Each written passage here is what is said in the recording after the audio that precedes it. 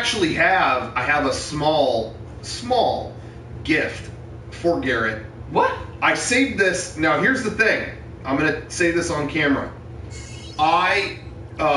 Someone just voted that cute. Thank you for the cute bubble. Fuck you. I'm trying to talk. No. It's always hard balancing. I'm not a game reviewer. I don't have any obligation to be like a fair game reviewer or anything, because it's not my job. Yeah. But I always get questioned when I review like a Metal Gear game or something like that, because it's like, oh, you worked with them, so you're not going to give them a bad review, or you're going to whatever. I did talk a little more in depth on my personal channel about what I thought about the Metal Gear game. I overall really loved it, and I'm being serious about that. And there's things that I was left a little bit hollow about, and I talk about it a little bit in that video. But I really am I always try to give my honest opinion on something, but it's hard when you're talking about, yeah, we made a video with them, or yeah, whatever. I'm always called into question about that. So on the main podcast, I didn't even want to get into it because I have a Metal Gear related little gift.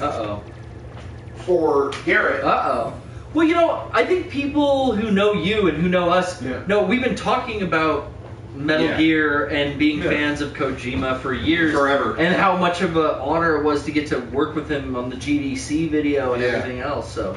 But they did send over this.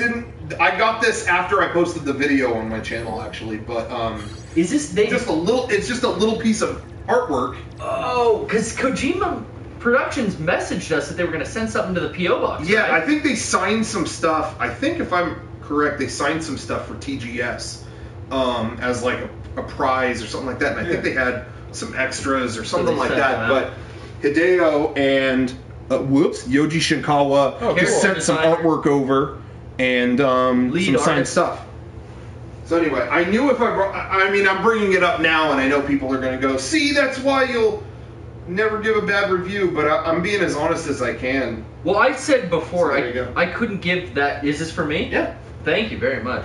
They could do no wrong with this game. I mean, from the time I said on the podcast before it was out, it's like, this game is going to be my game of the year. I just knew. Yeah. Now I would be here, and I would, if it was a turd, I would be honest and say, like, well, I can't lie in the face of the fact that the game is broken or doesn't work in one way. Yeah. But it has lived up and beyond every expectation I had for it. Yeah, and that's how I felt too. With online coming and that trailer that I got to see what the gameplay's like at TGS, I cannot see this disc leaving my console for the rest of the fucking year. I mean, I got Super Mario Maker. I'm not opening it.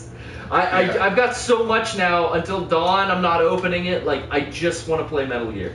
Yeah, any argument that I have about the game, good or bad, is about story stuff. But at the end of the day, the gameplay was the star of the show, and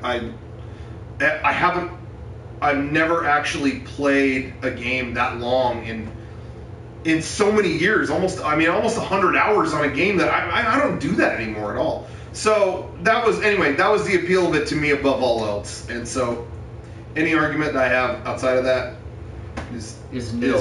Is what it is.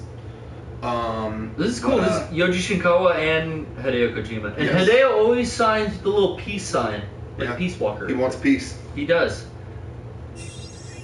Well, anyway. Thank you, Rocco. Yeah, no problem. Oh, that's from them. Thank you. Hey, Hideo, thank you.